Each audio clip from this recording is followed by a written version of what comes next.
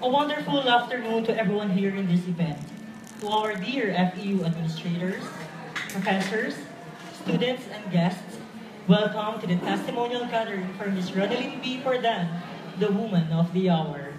I am Russell Fami, third-year communication student, and it is my honor to be your Master of Ceremony for today. To formally open our event, may I request everyone to please rise for the invocation to be led by Mr. Joshua Valencia, the FEU Central Student Organization Vice President, followed by the National Anthem.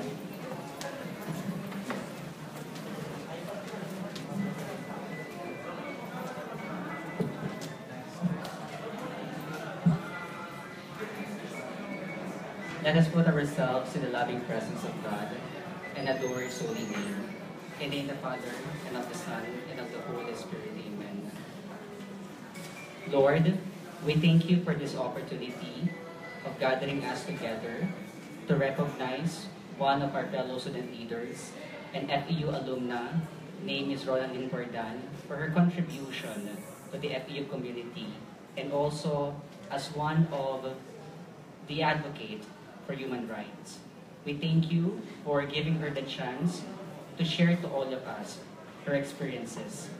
With that, we also pray that please forgive us, for we have sins. Give us patience in looking within ourselves for the answer we seek. Forgive us, for we have forgotten and love for our fellow country.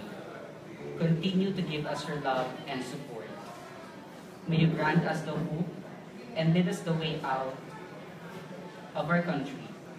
We ask this with a wavering faith and a living faith in your guidance.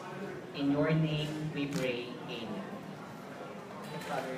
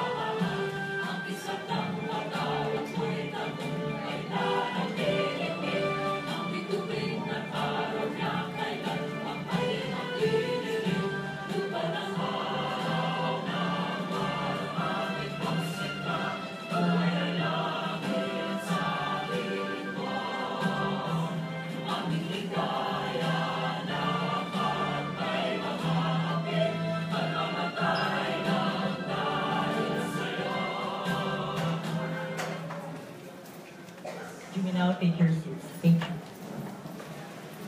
Today we celebrate fortitude, excellence, and uprightness. These core values are what make a great FEU student, and today, one great person who embodies all this is here with us. For our opening remarks, may I call on Mr. Joven R. Castro, the Director of the Student Development. Let's give him a round of applause.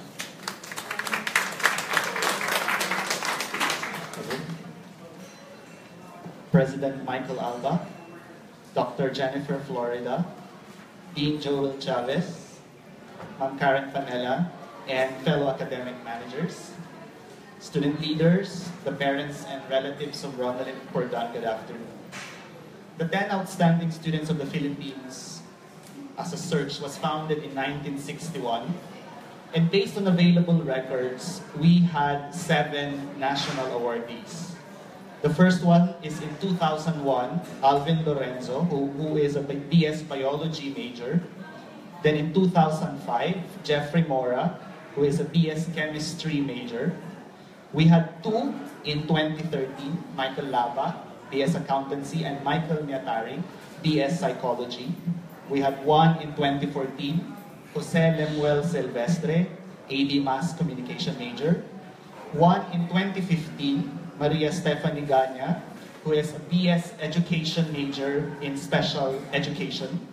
and one in 2016, that's Ronalyn Pordan, BA Communication. For 4 consecutive years of the TOSP search, from 2013 to present, there are only 2 universities in the country that have 2 national winners for 4 consecutive years. That's UP Diliman and Far Eastern University. And today, it's a cause for celebration for all of us, not because of the award itself, but more importantly, it means that we have passionate leaders for social change. In one of the ceremonies in Malacanang, one of our colleagues from another university asked us, "What's your secret?" And Nicanor, our coordinator, said, "We don't have a secret. Our students just apply for the search." Secret nga, di ba? We begin to think, what really is FEU's strategy, if we may call it? And of course, we will not reveal it here because you're on live stream. But looking at the tagline of student development, our tagline is meaningful leadership. And based on our experience since 2013, we have had several reflections. Number one, we realized that core values are more important than leadership and academic achievements. We realized that there is a need to support the passion of our students and provide more learning opportunities for them. We realize that leadership is a push and pull endeavor, and leadership is reasonable firmness. We push them beyond what they think they can do, critique what they do, but have an open mind to recognize the value of what they are passionate about. But we also pull them back towards what is more essential in leadership. And for us, relationships are more important, community immersion is more important, the family, practicality, cost efficiency. Having engaged with Ronalyn Pordan for quite some time, I believe that she has experienced all of these at Far Eastern University. And SDEB is honored to have been part of your learning journey, and this gathering is for you, Ronalyn. Salamat po.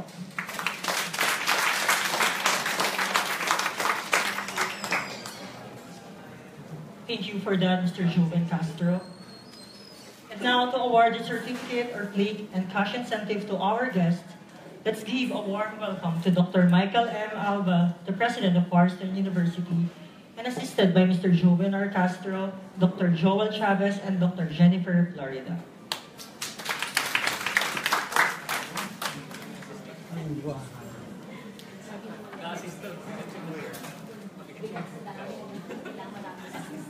Far Eastern University Certificate of Recognition is awarded to Ronalyn B. Pordan as one of the national awardees of the 10 Outstanding Students of the Philippines 2016 for exemplifying excellence in academics, outstanding leadership, and extensive community involvement, and for embodying the values of fortitude, excellence, and uprightness.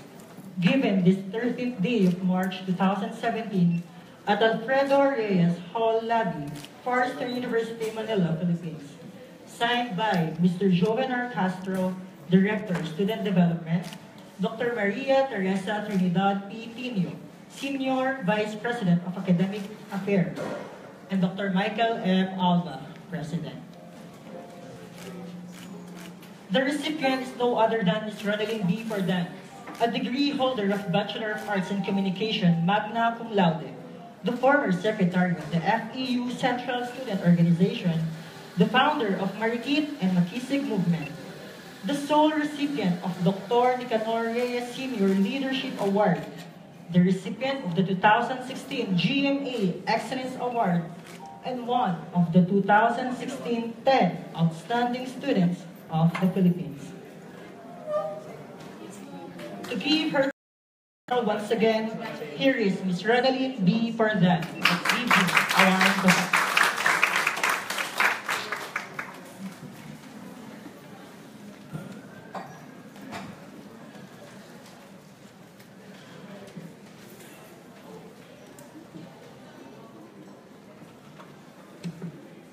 Sa ating mahal na FEU President, Sir Michael Alba, Ma'am Panela, faculty members, student leaders, mga kaibigan at aking pamilya.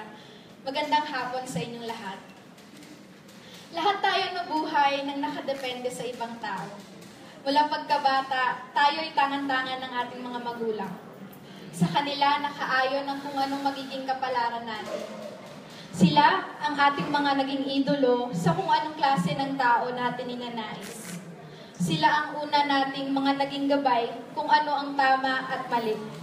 Kung ano ang mga makakabuti para sa atin. Walang iba, ang aking pamilya ang nag-umpisang humubog sa aking pagkatao. Sa high school at college, doon ko nakilala ang mga organizations na mas hinubog ako. Mga samahan na nagturo sa akin ng mga prinsipyo at kaisipan na hindi na lamang makakabuti para sa aking sarili, kung hindi para rin sa ibang tao. Kabilang dito ang Girl Scouts of the Philippines, Assumption Development Foundation, at FEU Central Student Organization, na nagtanim ng kahalagahan na gampanan ang responsibilidad ko ng pagtulong at pagmamahal sa kapwa. Sila ang mga taong pinalakas ang aking prinsipyo, pinalawig ang aking kaalaman, at pinagtibay ang aking paniniwala. Sa kanila ako sumandal at dumepende sa kung ano nga ba ang gampanan ko dito sa mundo. Simula noon, gamit na gamit ko ang salitang depend with a P. Dahil hindi ko rin alam kung anong dapat kong gawin, paano ako magsisimula, saan at kailan. Sa pagdedepende, marami akong natutunan. Marami akong nakuhang mga aral, mga payo, mga kwento, ng inspirasyon at iba pang mga bagay na nagpatatag at nagpalakas at nagpaliyab ng kagustuhan kong tumulong sa iba. Ngunit sa pagsabay ko sa Agos, doon ko rin nakatagpo at nakakilala ng mga taong susubukin ang aking katatagan. Dito ko natutunan na sa mundong ito, hindi ka lang dapat palaging nakadepende. Kung hindi, matuto kang dumefend. Defend with an F. Natuto akong magsalita at lumaban para sa mga pinaniniwalaan kong tama. Hindi dahil marami ang gumagawa, dapat na rin itong sundin. Hindi dahil ito ang nakasanayan, dapat na rin sang-ayunan. At hindi dahil madali na mali, pinagpapalit ang mahirap na tama. Sa lahat ng pinagdaanan ko, masaya ako na kaya ko nang i-defend, hindi lang ang aking sarili, kundi hindi na rin ang ibang tao. May isa akong classmate nung college na marunong manghula. Sabi niya sa akin, may symbol daw na meron sa mga palad ko. Nung tinignan niya yung symbol sa palad ko, sabi niya, ang nakalagay, megaphone. Sabi niya, megaphone daw, kasi kaya kong sabihin ang gusto ko at magiging boses ako ng iba pang tao. Masaya ako nagampanan ng tadhana na sinasabi ng palad ko. Lalo na at tinuruan ako ng FEU na isabuhay ang #BeBrave. Kaya maraming salamat sa Far Eastern University.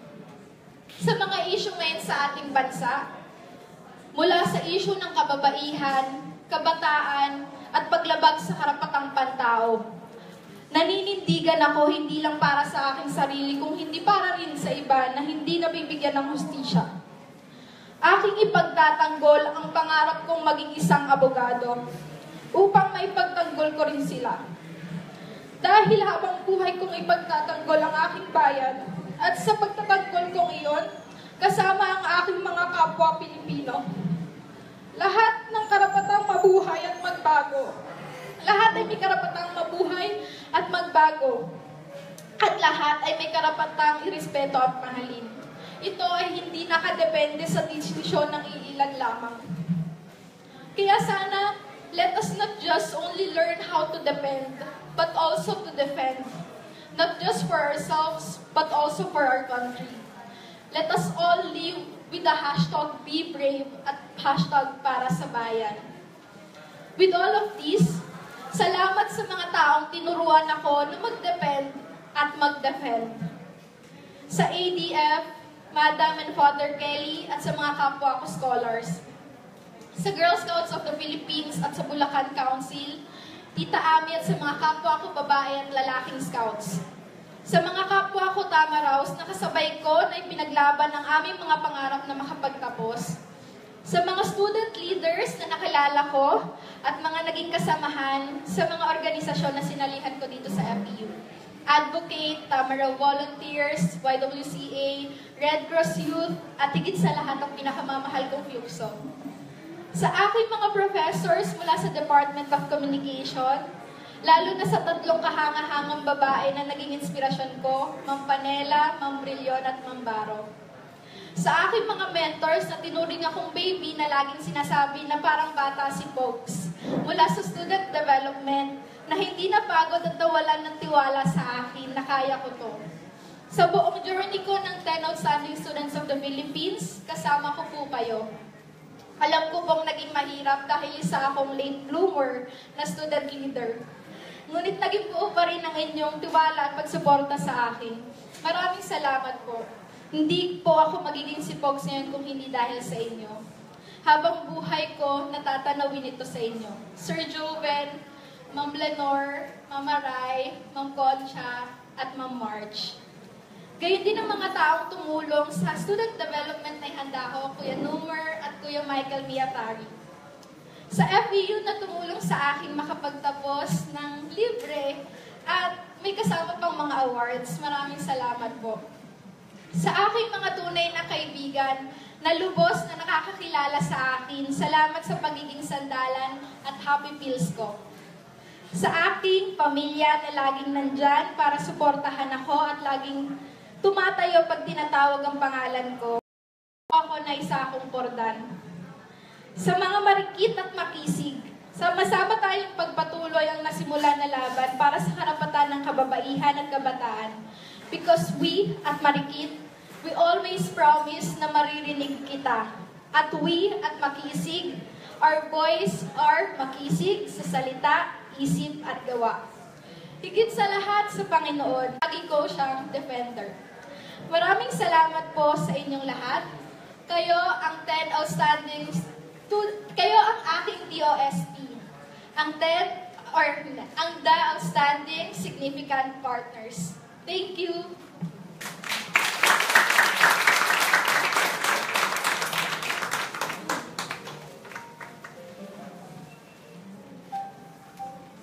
Let us learn how to defend and not just to defend, not for ourselves alone, but for our country. Wow, that was really an inspiring speech. Aside from the plate, Ms. Pordan also received a cash worth 25,000 pesos. And now, to give a response to that testimonial, let's welcome Dr. Joel Chavez, the Dean of the Institute of Arts and Sciences. And again, FEU President, Dr. Michael M. Alba. And a round of applause.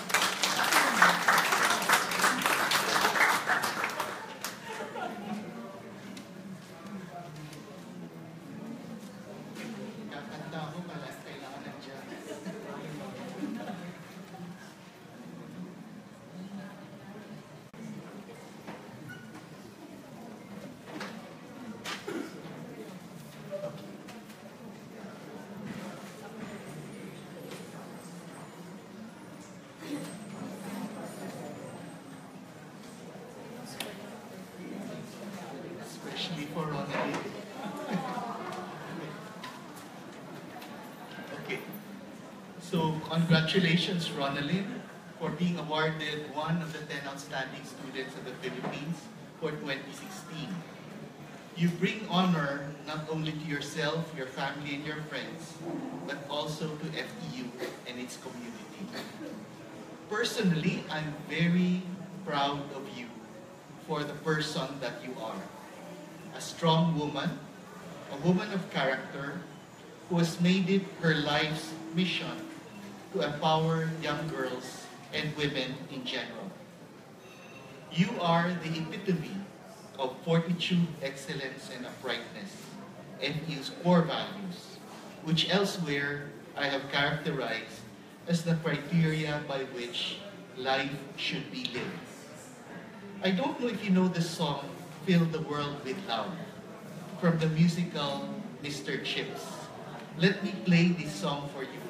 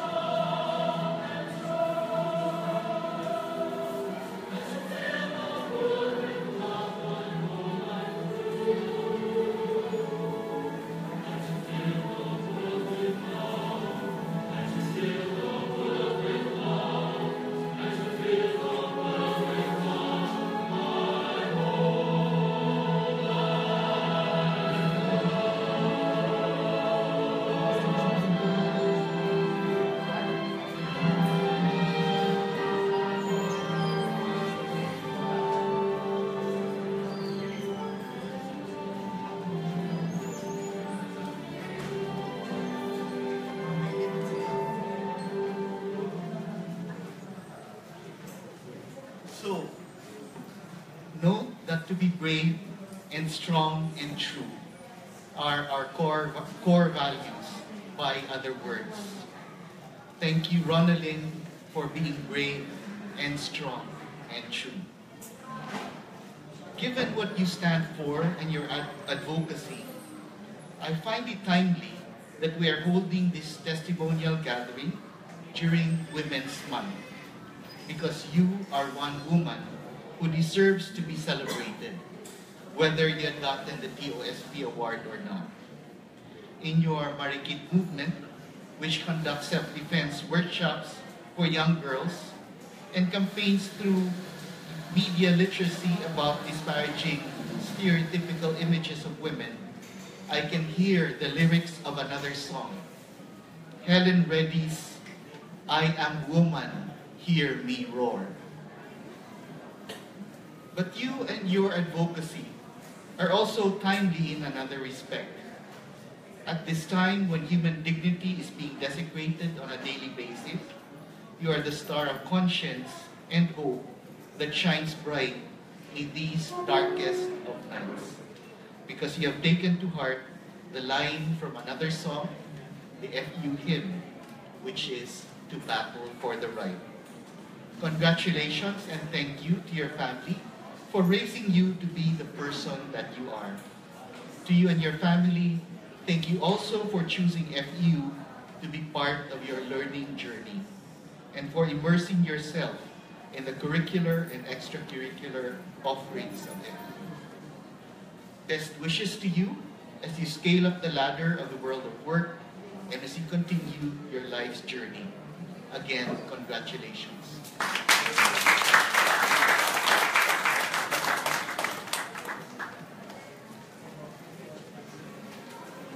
Powerful words from our beloved President. Being brave, strong, and true make us who we are as FEU students.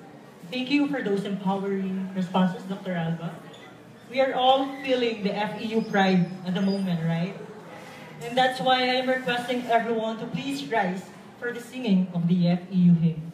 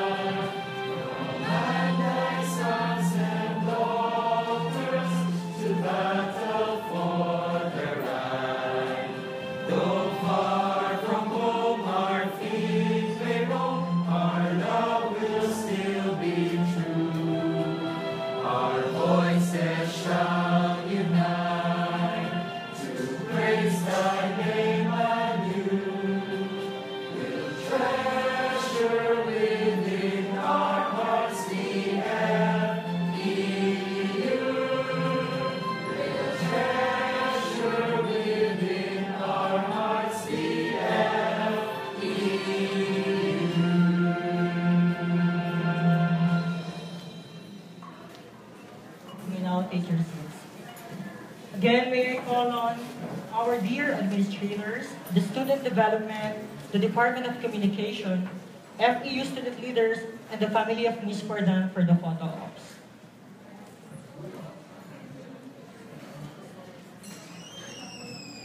Dr. Alba, Sir Juven,